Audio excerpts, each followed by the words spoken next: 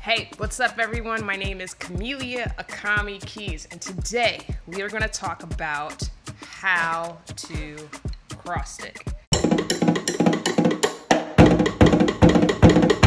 Okay, how to get a nice clave, wood blocky, cross stick sound on your snare drum.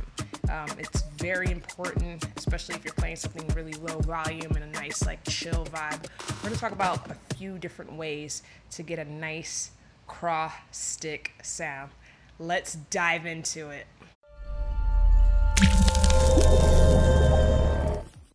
Alright, so when you're holding your stick, sometimes I play cross stick just like I'm playing match. I'll move my hands up a little bit on the stick, thumb and index finger. So with the cross stick, it's really important to keep the index finger out of the way when you're moving it up and down to the head of the snare drum. So we're really gonna dive into what I'm doing when you see me doing all that crazy stuff, right? Crazy rim stuff. Thumb and index finger that's what's pinching the stick, okay? And I'm lifting and I'm keeping my palm. My three fingers are coming up with the rest of my hand. My palm is staying there, and I'm dropping. So the pinch is the most important thing. Some people play like this, and they like have their whole fingers like curled in. For me, I could get the best. It feels really relaxed. Thumb, index finger, just kind of easily grabbing it, and that was kind of what was working for me. And even if I'm doing stuff like this, like all four fingers are off. But that soft pinch here, thumb and index finger.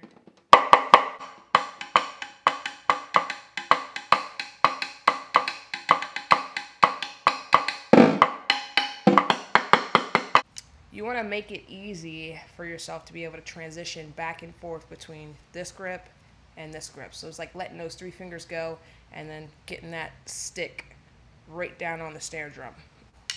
So as you can see, I'm using my right hand to demonstrate how the cross stick looks when my index finger and my thumb are lifting to get a nice wood block clave cross stick sound. The tip of your left stick is going to be maybe, let's see, what is this, maybe about an inch away from the rim, okay?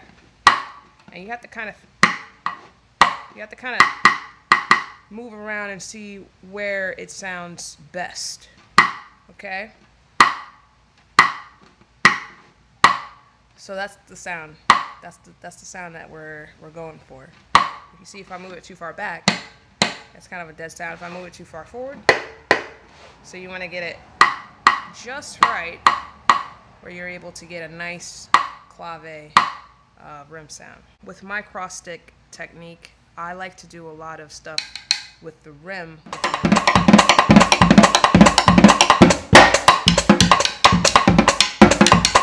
When you're doing a cross stick, you want to make sure you can get enough sound out of your stick. So as you can see, I'm lifting the stick, but I'm trying to maintain contact with the snare drum. There are techniques that you lift your entire hand in order to get like a in between, like almost like a tom sound. So yeah, we'll get into that one coming up in a little bit. So as you can see, I'm hitting the stick, and now I'm lifting my hand to get like a conga sound or a tom sound in between. So a lot of my technique kind of stems from trying to do rudiments while I'm still doing the cross stick.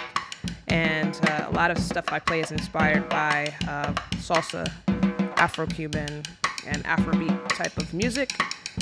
So I'm trying to do that all in one drum, and that is the result of what you're seeing there. Back and forth between the tom, between the snare and the rim, and I have my snares off, and that's kind of helping get a lot of different tones out of the snare drum.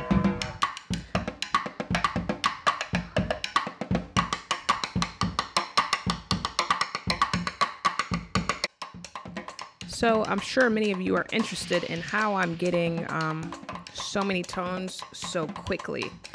And I practiced this pretty slow for a while before I could speed it up and start adding a lot more complex rhythms to the basic foundation. The basic foundation is just having a nice clave cross stick sound. And once you get that, then you can really just explore from there.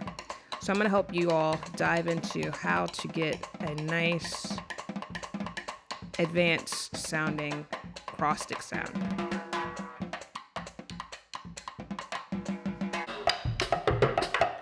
So this is what it looks like slowed down. So I have to maintain a pretty good dynamic, a very soft cross stick to be able to quickly come back with the next hit. So I'm not lifting much. Everything is very small, very precise movements in order to make the sound as clean as possible.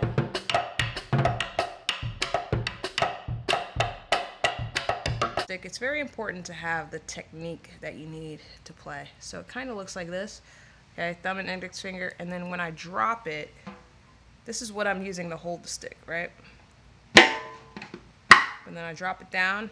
I got my palm resting. My palm is gonna mute the snare a little bit, and the stick's gonna stay. It's not gonna move. You're gonna lift up and drop.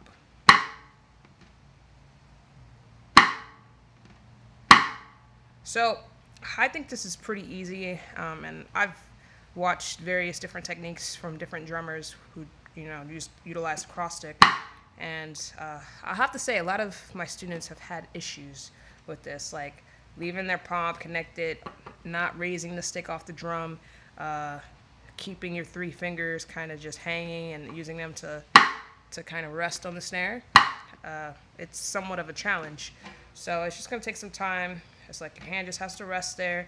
Thumb, index finger are what, those are the two fingers that are going to lift. Those are what are going to lift the stick. I'm going to bring it back down.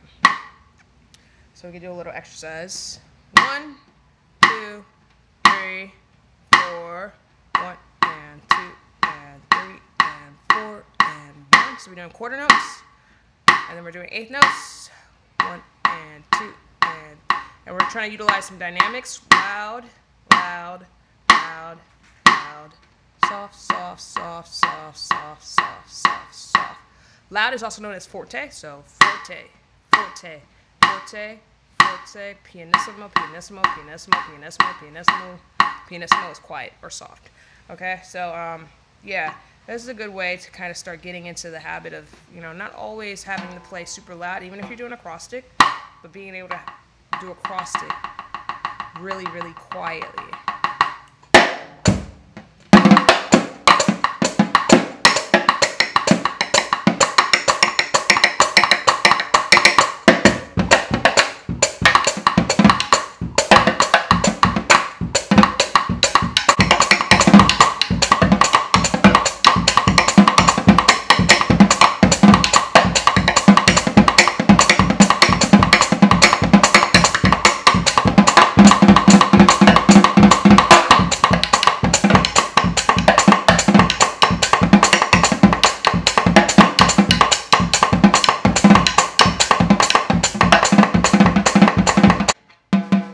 So this is another technique here, is I call it the lift, the full lift. Boom, boom. So you got boom, boom. So you lift, and it's a cool way to get a nice groove without utilizing a tom.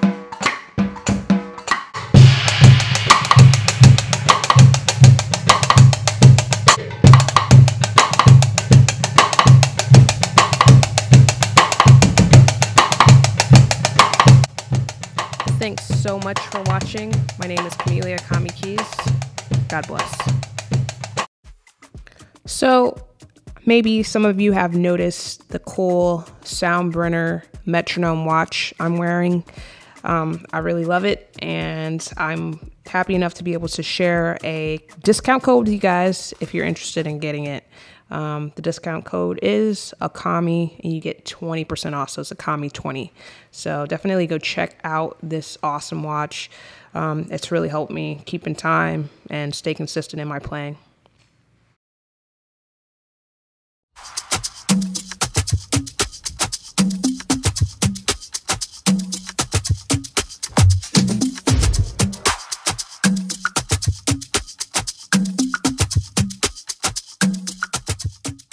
Hi, my name is Camellia Akami Keys, and I'm playing the Tama Star Babinga drum set. This drum kit sounds amazing. It looks amazing. It was handmade in Japan, and it really just sets itself apart from any other drum set on the market.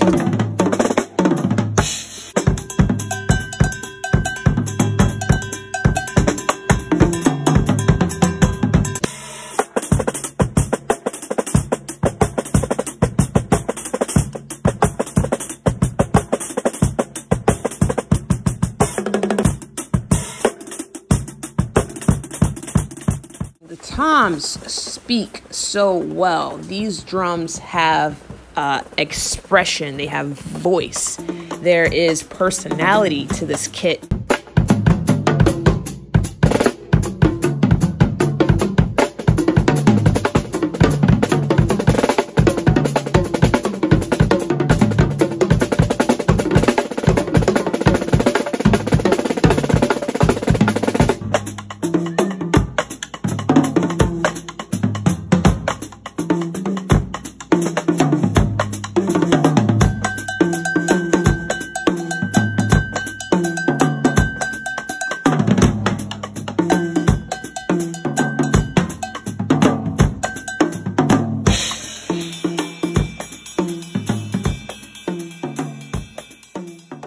Music is the universal language, and I quickly learned that while I was serving in the United States Navy. We could not speak the same language, but put a smile on someone's face by playing the drums. I make music to spread joy.